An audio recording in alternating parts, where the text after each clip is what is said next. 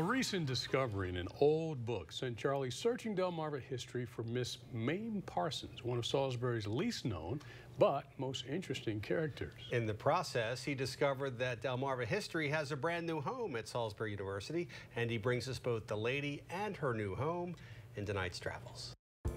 Every day, as tens of thousands of drivers negotiate this odd S-curve in US 13 in Salisbury, a lot of them wonder why.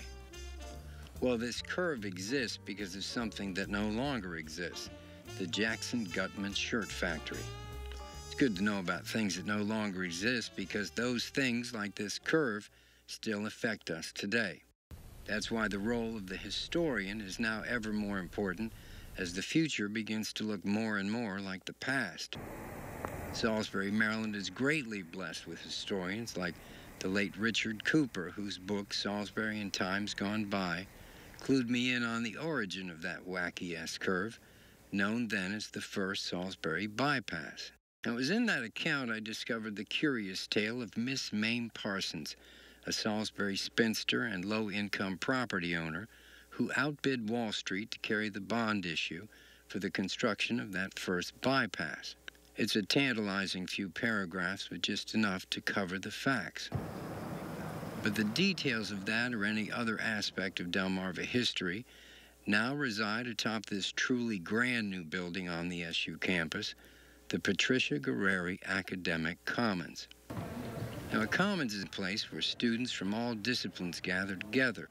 Now, while you and I can't just pop into their conversations, we can head up to the lofty heights of the 4th floor, to the repository of the collective memory of Delmarva, the NAB Center for Delmarva History and Culture. There you will meet a small staff of dedicated people who preserve, protect, and defend the history of Delmarva. We are here for our students, for faculty, but we are here for the people of Delmarva. So just the sleight of the hand, and it gives us about 1.5 miles of storage of archival material. So we also have amazing storage for our paintings, some of our hanging archival material as well.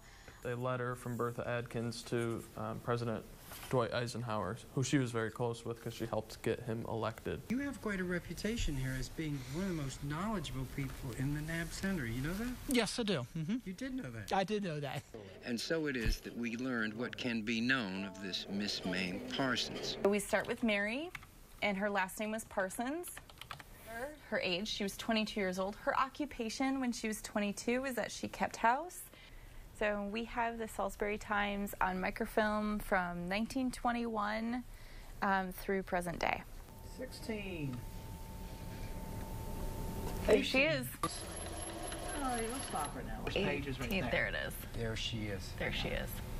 Okay, all right, and that's it right there. Only once did her name appear in the newspaper headlines. Her quote from that original story is, "I have been interested in seeing the bypass built.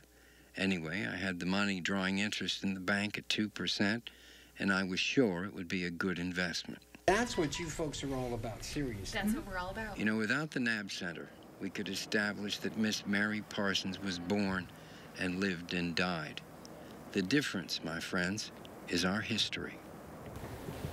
Reporting from the sacred halls of history, this is Charles Paparella for WBOC News. Well done, Charlie. The Guerreri Commons is located right along Route 13 on the northeast corner of the SU campus. The NAB Center is located, as Charlie mentioned, on the 4th floor, and it's open Monday through Friday from 10 to 4.